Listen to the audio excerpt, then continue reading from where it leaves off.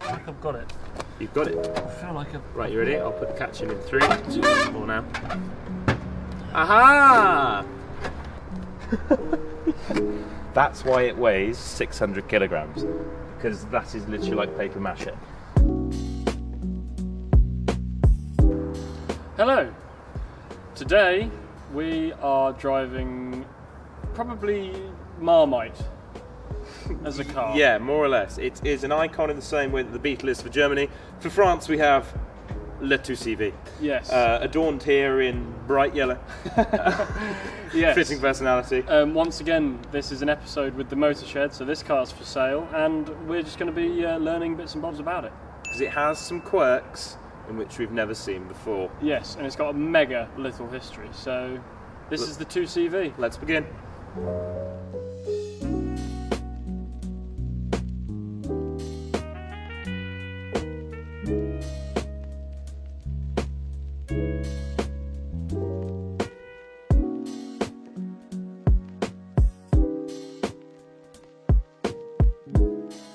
Have a look in here. It is basic motoring at its most basic. I mean,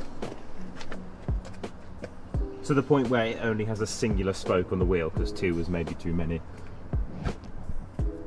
There. Is there a catch? There's got to be a catch. Did you have to employ another person to help you open your 2CV bonnet? I think I've got it. You've got it. I feel like I've... Right, you ready? I'll put the catch in 3, 2, 1 now. Aha! That's why it weighs 600 kilograms, because that is literally like paper mache. But yeah, there's your. That's why it's so fast. This is why the reason as to why this broke the 0 to 60 time of 19 is because of this little honey. Yeah. Anyway, that's what it looks like. So carefully. There we go. Let's set some GoPros up and take it for a drive. So, unlike many of the cars that we've been driving, obviously we still need to find that out when the seatbelt law came in place, but this does actually have them. Not that you'll be driving fast enough to ever need them. And not that you'll ever have a crash in which you'll survive, because the car is indeed made of paper. Yes, so, it was actually nicknamed the Tin Snail, this car. Which I think is unfair. Ease off. There we go. So it's a dog leg first. So first in this, and this is the gear selector. So it's not down there; it's down here, and it works exactly the same way. It's just shifted over that way. So we will be putting clutch down, over first, handbrake off, Handbrake off. now the handbrake's on, And it just begins. and it moves. And there it goes. So there we are. Okay. Wow.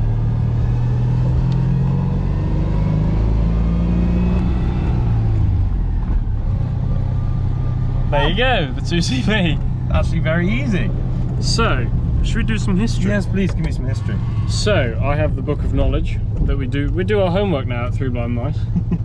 Instead of just turning up and going, oh wow! Yeah.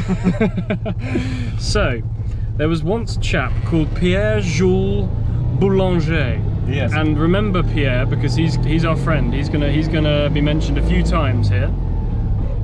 So, rumour had it that once upon a time Pierre got stuck behind a farmer on his way home. Oh, did he now? He did. And he thought, you know what? Instead of getting annoyed at the person who was getting him stuck in traffic, he thought, you know what? I will make a car that farmers can drive. That sort of, I guess what he meant by that was that the everyman can drive. Yeah, I have similar conversations with myself on the way home. I must alleviate this problem by designing a car. Yeah. Speaking of which, listen to those indicators. It's like someone with a castanet. And so, in the early 30s, as we said before, he went to his design team and they came up with the very early prototypes of this car. And he said it must be easy to use, it must do 95 miles to the British imperial gallon, or therefore the equivalent of. Yeah.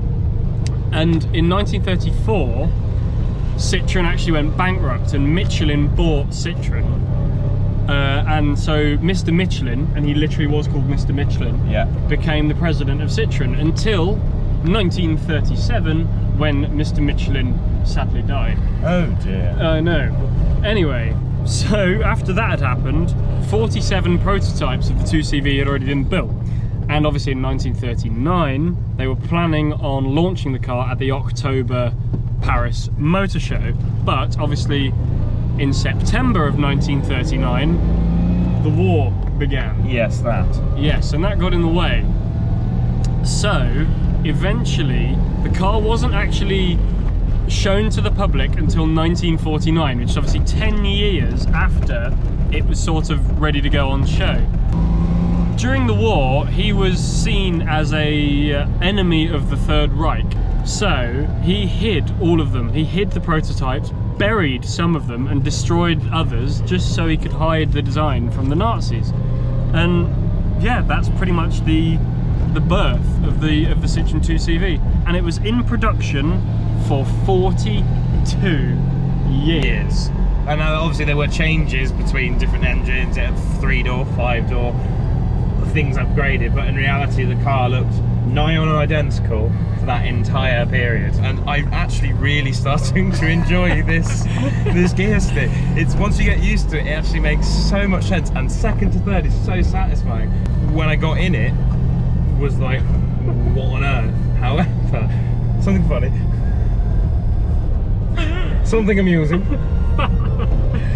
When I got in it, the gearbox was fairly unintuitive, and I now, albeit because it's a car that only drives as quickly as this does, this is a really intuitive thing to use. It's this action, look at it.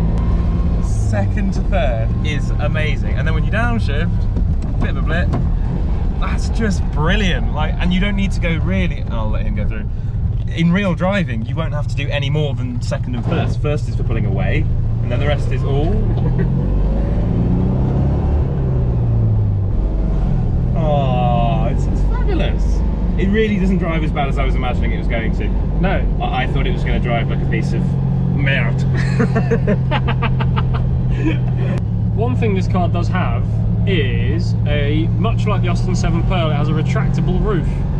So now, should we demonstrate how that works? Yes, we should. I just want to mention before we do that, how specific car briefs were back in the day. I read that with this, when they were designing it, it had to hit the criteria of a family of 4 with 50 kilograms luggage must be able to do 30 miles an hour. And that wasn't like a comfortable target. They wanted the car to be able to do 30, like physically do it, like get there as if that was the hardest thing possible to do. Yeah. Which I think is ridiculous. Anyway, we're going to pull over and show how to work this roof mechanism, I believe. Yes. Excellent. We'll see you there. So it's literally just a little button like that, like a little leather strap. Yeah, and then you unclip these bits here. Oh, it's behind the mirror, so there's like 2 little... Yeah. So like a unclip, loft door. and then move that, bring that thing. Oh, my berry. Right, yeah, and then just And then... hello. Yeah, you've got, I think it's the same thing. Yeah. Oh, yeah, aha! Pull that, put it up. It just came off. Oh, I see. Then that goes back into place. Oh, and it rolls back. Ah, right. There's 2 more buttons. Oh, it's like a little clip thing. Yeah. Okay, yeah, I got it. I'll get mine. Then something like that, presumably. It's a delicious little car, and I didn't think I'd like it. So, to quickly wrap up with the Citroën 2CV, you have to bear in mind when this was brought out, it was brought out for people who've never had a car before. And having driven it today, that is exactly the vibe I get. It's just simple enough for everyone to understand. Nothing's too difficult. The clutch isn't weird, the gearbox wasn't weird. It all just fit. It was a very nice way for people to get into their first car. But it'd be perfect if you lived in France 5 minutes away from your local shop. You just pop down and buy your red wine, you would get the things that you need. It's like that.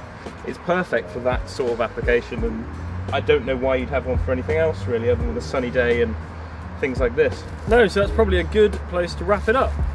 This car is for sale once again with the Motor Shed. Thank you to Mark for letting us poodle around in it for the afternoon. Yeah, it's fantastic. And if you are in the market for a yellow Citroën 2CV with sentient headlights, you know where to come. Thank you very much. Please subscribe, and we'll see you in the next one. Au revoir.